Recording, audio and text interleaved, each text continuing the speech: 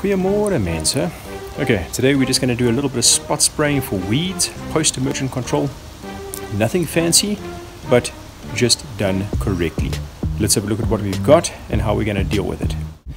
Okay, first things first. This is a hardy dog poop. Got nothing to do with what we're doing today. These little light green, medium green, it's more like a light green colored weed. It looks like clover. Is in fact not clover, it's Oxalis. We have spoken about this before. If you let these get out of control, they'll take over your yard very quickly. These little buggers produce a little yellow flower. So this is called yellow wood sorrel otherwise. And when the little flower has bloomed, it can hold as many as 50 seeds on it. So even if you did treatment, you're going to have this recurring factor. And even if the seed was somehow suppressed due to imperfect conditions or imperfect growing conditions, it would just come up again later on. It will just remain dormant beneath the surface over here, and it will pop up again later on and surprise you. Okay, and then here in the backyard, I've got these little buggers. This is called Dichondra, otherwise known as wonder lawn. South Africans seem to love this stuff, and us lawn guys hate it. It's an absolute pain in the backside. But it does provide you with some green if you just can't figure out how to grow grass. So I'm going to get rid of this as well using the same stuff. Let's just go over a couple of top tips for weed control in general before we even get started. The first is, you can tell the grass is a little bit short here. This is not ideal. What you actually want is for the weed in particular to have grown a little while. So give it sort of 3, 4, 5 days depending on the time of the year for these weeds to actually get a little bit of size. Now the catch is that then what happens is people will go and wait for their grass to be nice and long, and of course the weed is big then as well, but it has also then seeded 1,000,001 times. So that happy medium is that sort of 3 to 5 days, because then the weed is big enough for you to have done what you need the herbicide to do, and that the grass is not so long that it's obstructing and taking a lot of that herbicide as opposed to the weed. The next thing is that if you end up doing a blanket spray, so we're talking about spot spraying today, so the area itself needs to be clear. So you need to get out your rake or your leaf blower and clean all the debris off the surface before you try and put anything down. You don't want to waste herbicide on a dead leaf anyway. You then need to try and do this as early in the morning as possible and on a day with as little wind as possible. And then probably the most important one is not to do it when your grass is already under stress. Whatever stress that might be, too hot, too cold, too dry, whatever the case might be, even if the herbicide is designed to be used for broadleaf weeds on your specific grass type, if it is under stress, you can still damage it quite heavily. And the objective with any form of weed control is to get the weeds sorted out with as little damage to your lawn, or even as little discoloration, let's put it like that. You want to see little to no effect on your lawn, and this is what we're after in this process. So always, no matter what herbicide you decide you want to use, whatever you pick up at the store, read the instructions pertaining to your specific grass type and pertaining to the weed type that you need to control. So for example, Oxalis is actually in most cases quite difficult to control from a poison perspective. So you most likely need a higher rate than what you would for some other broadleaf weeds. So you need to go and look for the little section where it says Oxalis or yellow wood sorrel, and you find there, okay, and even Dichondra is quite a high dosage that's required. You need to go find that high dosage and then use that, but then you need to be extra careful because of the high dosage. Simple, but can be a problem. Okay, so I think that's it for what you need to remember to do before you even decide to put down any herbicides. So what we'll do now is just have a look at what I'm going to be putting down, and I'll give you the dosages or the rates that this specific product is going to need to be applied at for these specific weeds that I'm putting the herbicide down for. Then we'll spray, and then I'll tell you what to do afterwards. Okay, let's start with this pressure sprayer. I like to use, this is a really cheap little unit. There's nothing fancy about it. It's got an adjustable nozzle, and it's a pressure sprayer that builds up quite a bit of pressure. And you want high pressure sprayers, not just the regular like pump while you walk things. because the higher pressure means that you're most likely going to get a finer spray that is still putting out a good amount of volume from the nozzle. Yes, you can adjust the nozzle, but there is a factor to the pressure. There's a mixing factor, there's a spreadability factor, and. So try and get yourself one that can build up pressure and then hold that pressure upon exit at the nozzle for long periods of time so that you get a nice accurate spray, and also so that you get a good mix as it's hitting that nozzle as well, never mind you having mixed it in the actual container itself. You know, these pump and spray sprayers are not ideal for herbicides and pesticides and that kind of thing. You want, in particular herbicides, you want a really accurate result with herbicides. You don't want to be like pump and spray because the pressure is changing the entire time that you're using it, and the thing is leaking, it's dripping where you maybe don't want it to be dripping, and it can also leak from the actual pumping device that forget what you call it, the pressure pump. Secondly, I'm using a surfactant.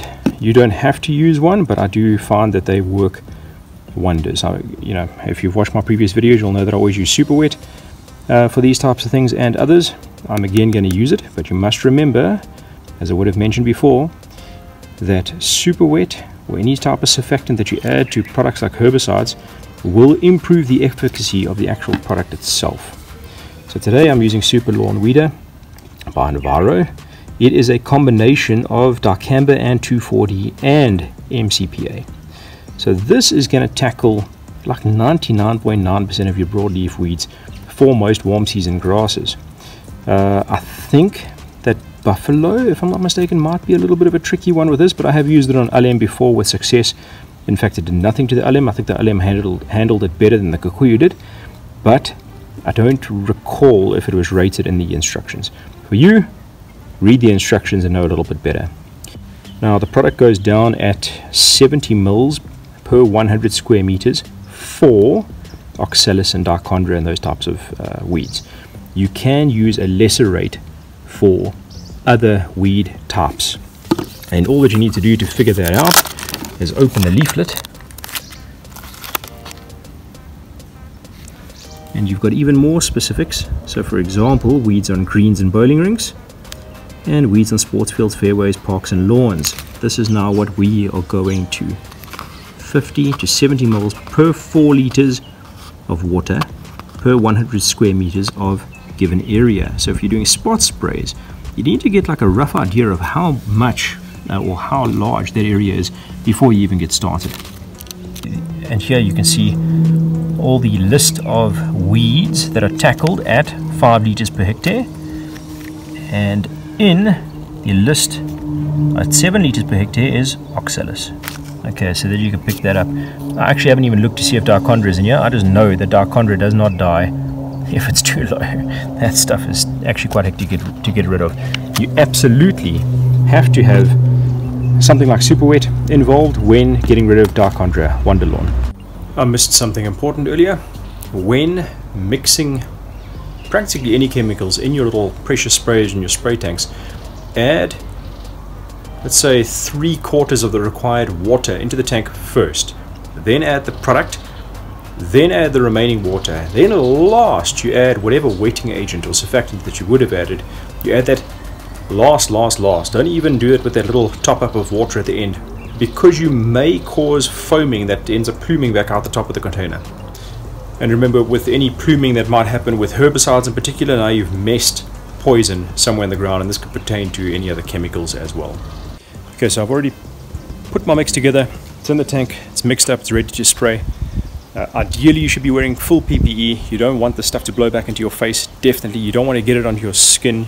If you do, wash off with cold water and soap, of course. Don't let the stuff sit on you for too long. It is still poison. Let's get to it. Okay, to get into the spraying, pump up the sprayer, make sure it's ready before you even get onto the lawn. And then what I do is I do a bit of a pavement spray.